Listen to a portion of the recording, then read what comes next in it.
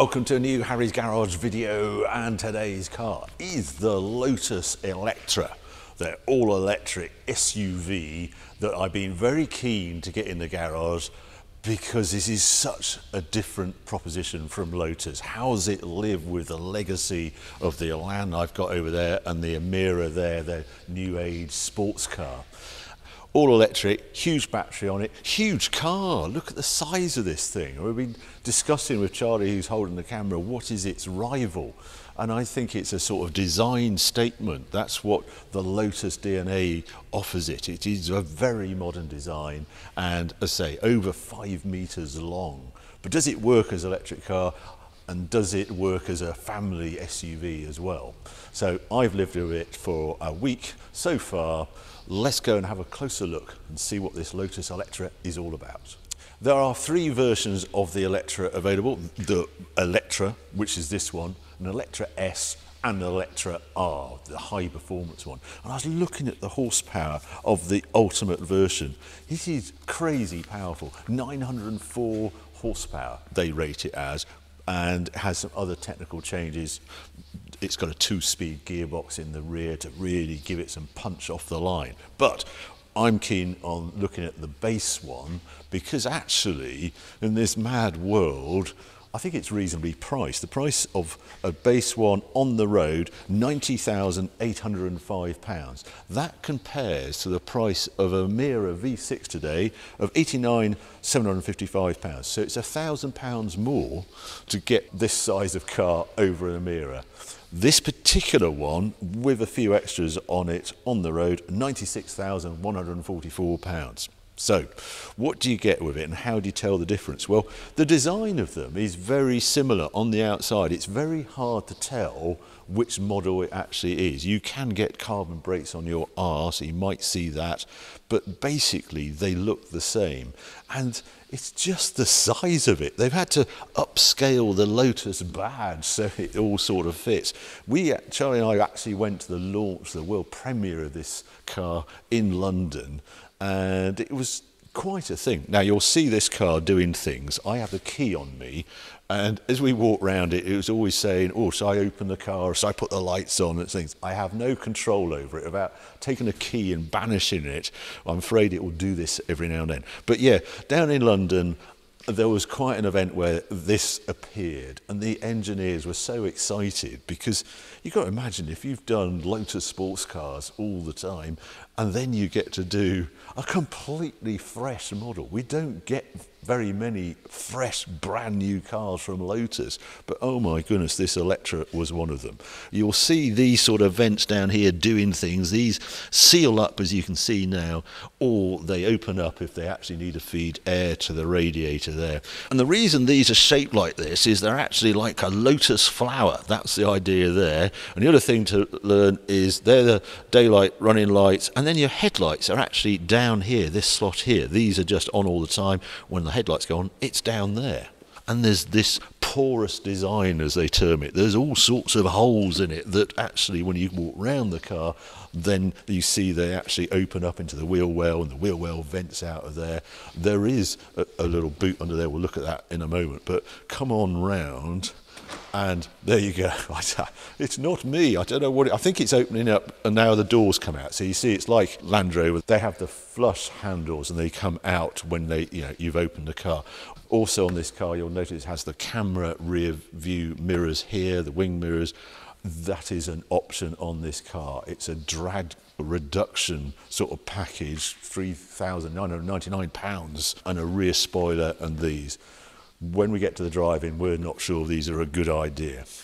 This car is on 22-inch wheels. They seem to be a no-cost option. There is a 20-inch aero wheel available as well. There it goes again.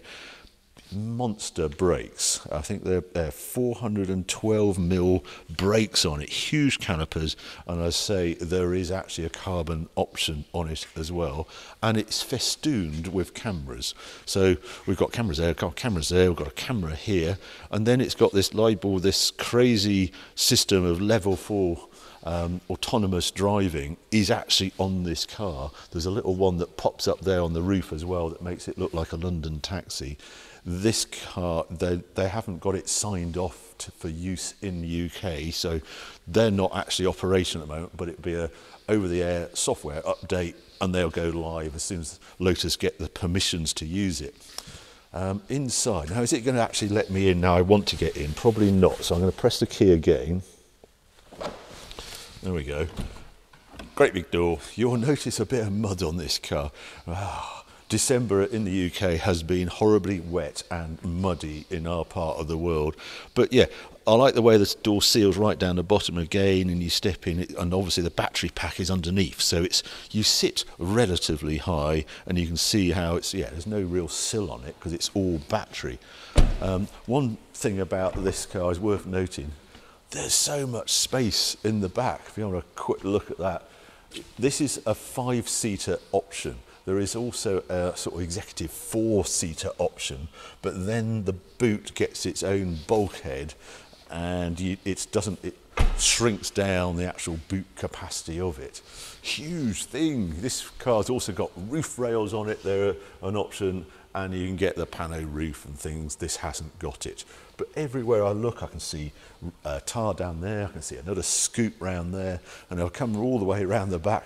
Well, there's great big holes here that go right down to the wheel. I can see the tread of the tyres there. Rear spoiler here that operates, does things. You hear it whirring as you come to a stop. No wiper on the rear screen, and these funny little winglets here, and more of that libel detection craziness and cameras all sitting up there. I think I can open the boot from here. Yes, I can. Big boot. I mean, it's Range Rover S, this car. If I look at the size of it, it is 5.103 metres long, and a Range Rover is 5.052. So it is bigger than a Range Rover overall in length, and it's almost got as big a boot. I'm not sure what's down here. Yeah, a little thing, not very much space in there, a little hideaway back there. We've actually put that is meant to live in the front, but it's a bit of a tight fit, the cable, charging cable. Seats fold down, all very practical. And this light bar that actually flashes green when you're charging it.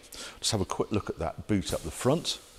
I think for the size of car, and you actually open this up, this is quite fun. It says, pioneers since 1948.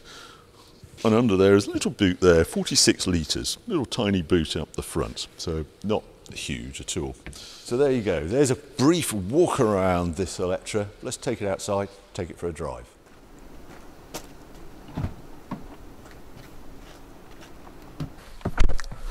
I have to say, in here is one of the highlights of the Eletre. It just feels so modern, so different to anything that we've ever seen from Lotus before. As ever, you get the iPad, huge screen here, but you also get, I've got a readout here, a little dash here, and also the passenger gets information as well, and heads up is standard on this car as well. I ought to just show you that actually. I think there's a Tesla-like card, or you have this, what they term the pebble. So this is the lozenge that is the key for this car. My dear wife absolutely hates this. Says, well, how am I going to hang the sort of house key off it or something like that? It is his own very beautiful thing. And if you press the middle, you lock the car if you want, or it locks as you move away. Actually, on this particular car, I can't get it to do that. It's very odd. You get in, it's all live and go. I can put it into drive straight away. There's no sort of on-off button when you step inside. It's just live when you get in. Also, you still got heater controls on little switches like that, which is nice. You can go into a screen and do heating in more detail, but it's quite nice that you actually have a heater control and left and right there. I can put heated seats on, heated wheel, all sorts. I mean, there is so much information on this, and yeah, they talk about how much lag there is in it. It seems all right. So I've got a 154 mile range, 49% of battery. We're going to discuss a lot about the range with this car, and I can go to here, and these are my last journeys. So far I've done 574 miles in this car, average consumption is 49.9 kilowatt hours per 100. Trip 2 sort of resets itself. We've done 20 miles so far today, that sort of thing. So anyway, the screen, I'm not going to delve right into it. Oddly, at the moment, there's no CarPlay on it, but that is a UK thing. It's all to do with a license that's required to be able to use Android CarPlay, and it isn't quite on the Eletre, but they hope that will be in January. Yeah, buttons on here. Yeah, I've got obviously control windows. What's interesting is actually if you sit in the back, the window controls, you can do left and right rear windows depending which side you're sitting. It doesn't matter. You get 2 switches, which I've not seen before. Little detail. And a proper Lotus wheel, very shaped. And you think you've got paddles, but the left-hand one controls regen and how much regen you have. And then I've got drive mode controlled by the one on the right. Normal columns, look at that. It does wipers and it does indicators on a column. Who would have thought? A charge point for your phone here. These peculiar sort of cup holder things that you press down, they do lock down, and you press a button here and they come back up. So yeah, charging phone there, and a very deep center console in there. Space oddments, massive shelf underneath here, and the door pockets are huge as well. Have I got a glove box? I don't know actually. I haven't looked. Don't think I have. But I've got loads of space in the back. Yeah, there's a child seat in the back. My grandson is doing his school run in this most days. A lot of space, quite a nice screen there. I can see further charge points there. Yeah, it's just huge. I think that's the interior. Into drive, head out, normal size, little tug on there. You set off in tour.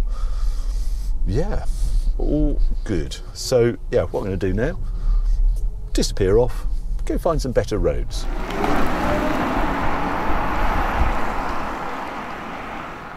Just before we get going here, one thing I should have done before I left home was just show you on here how you have to deactivate the sort of lane assist and the speed limit warning.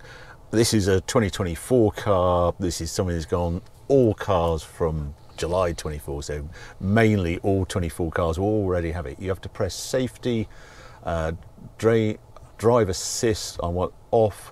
Yes, I can still close. Automatic speed limit alarm, I'm going to put that off as well, off. And there you go. So there's 6 buttons you have to press to be able to turn all of that off.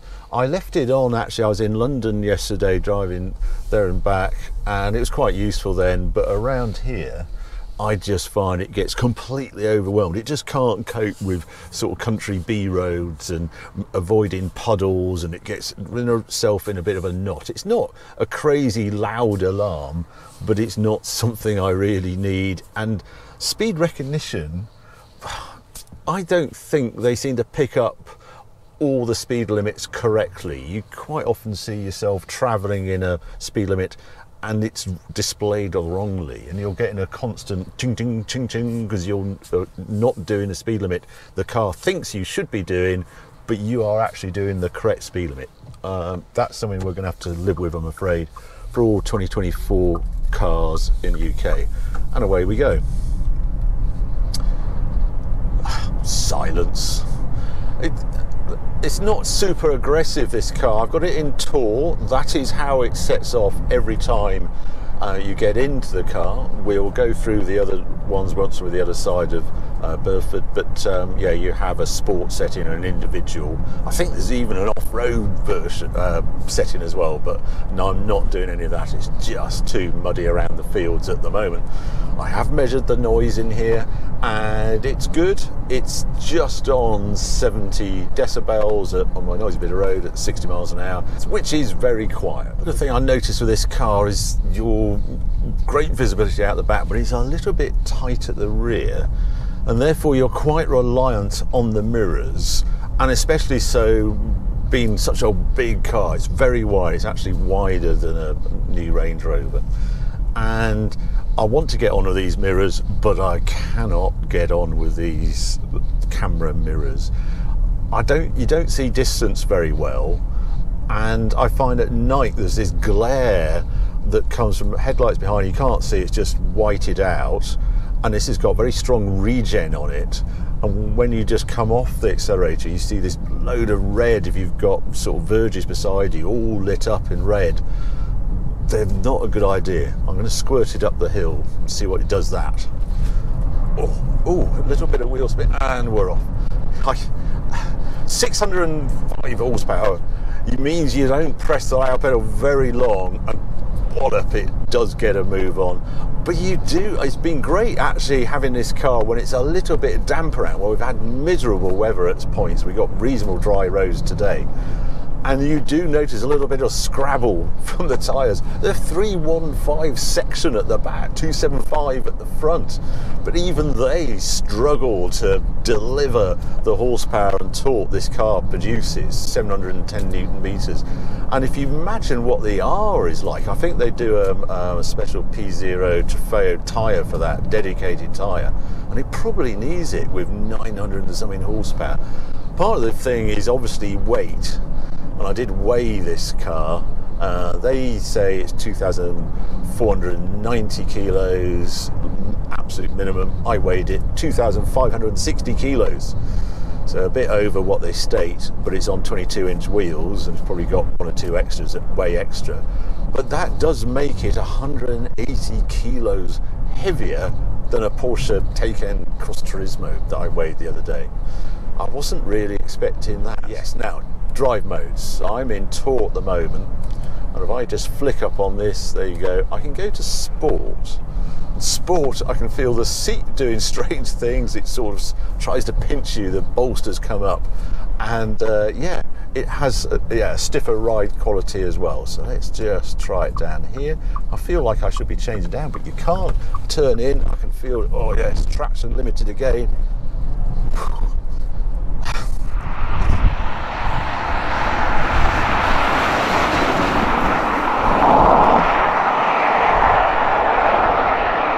Electric cars do, isn't it? I'm actually going to put it back. I'm going to put it into individual actually. That is basically sport setting without the harder suspension. It lowers it. This car will lower the suspension and just toughen up the dampers. But in individual, I've taken that element out. And bumpy bit of road, it goes down here pretty well. The difference there is just a connectivity. This is the little bit of Lotus genes that has come through, and you do feel connected with this car. The steering feels good, it feels sharp, and it feels sporting. And the ride is sort of sporting, but not excessively so. I don't know how to describe it, it just feels sorted, when quite often you get in these cars and they do not feel sorted. But you can tell that some clever chassis engineers have been at work with this car, and it's quite fun to punt around, but it is quite a big thing as well. But yeah, I think again, a bit like the DBX, there's a lot of wheel travel and a lot of work has gone how it behaves down road like this. A little bit more testing down here. See how it absorbs this bump. Good. Didn't expect anything less really. And then round here, oh, this punch. Yeah, electric cars. I mean, the weight, yeah, I mean, it feels low down, rolls well controlled. There's no rear steer on this example. It is an option. Yeah, you can make very quick progress down a road like this. I mean, it's 4.5 seconds to 60 this car, but it's almost that its starring turn is actually mid-range punch off the line. I don't know if they torque limit it, but it doesn't have the absolute wallop that I expected from the 605 horsepower headline thing. With the R version, they get a 2-speed gearbox and it has a lower gear for the rear motor setup, and that gives it sparkling off the line performance, and they dip under 3 seconds 0 to 62 thanks to that extra gear. But this has a top speed of 160 miles an hour, so it's a single speed. It takes you 0 all the way to 160, and that slightly blunts it on the traffic light Grand Prix, if that matters.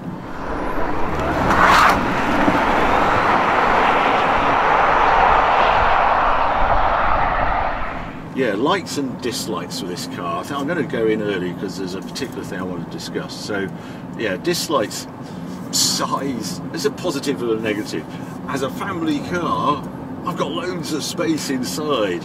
As I saw that sporting Lotus, I do feel its size, and I particularly feel its weight.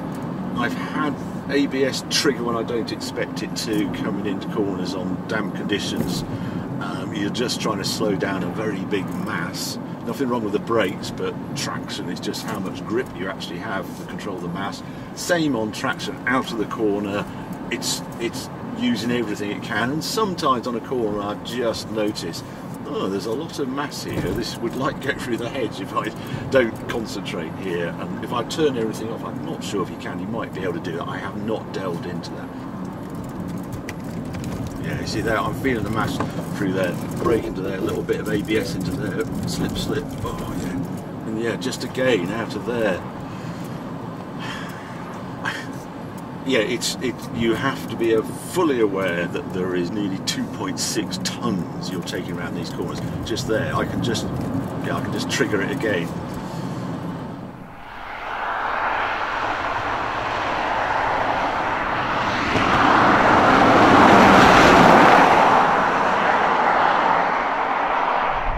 Right, I'm going to discuss my particular dislike with this car, and it's come as a surprise, and it's all to do with range and the efficiency and how far it travels on 1 kilowatt hour of electricity, which is my benchmark, and it's not good. And it's weird, this one, because it's a great big battery on it. It's a 112 kilowatt hour battery in this. A Taycan gets 93, so you expect the range to be right up there. They actually quote, I think it's 375 mile range on this. It's nowhere near that. I was a little shocked coming away from Heffer. It's a 150 mile journey, and it just used more than I expected. So I've been taking a closer interest at the actual range this car does.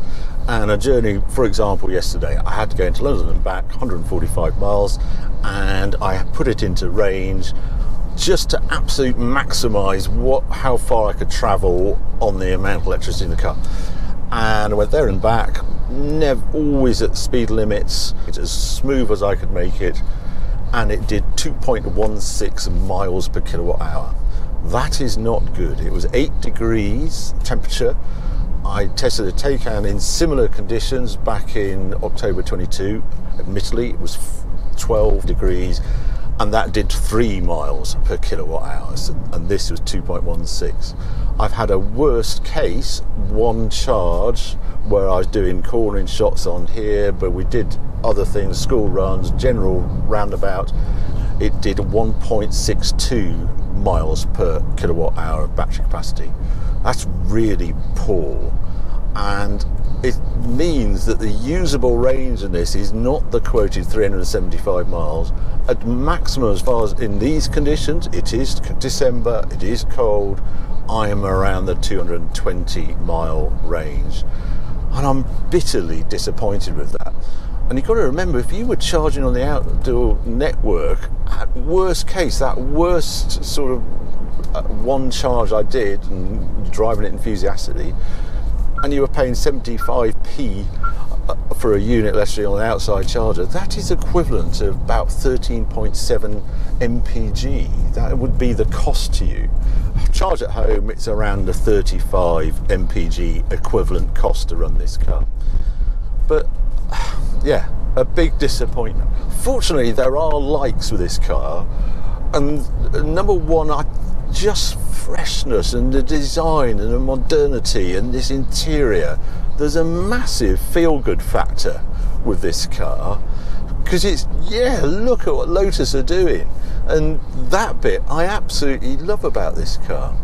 I also love the ride handling. I feel as though I'm in a sort of sporting SUV. I don't feel as compromised as I do in others, and they just don't engage, and I'm just driving an appliance.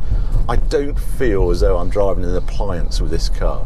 I'm driving something really quite fun and interesting and looks cool, and feel good factor right up there.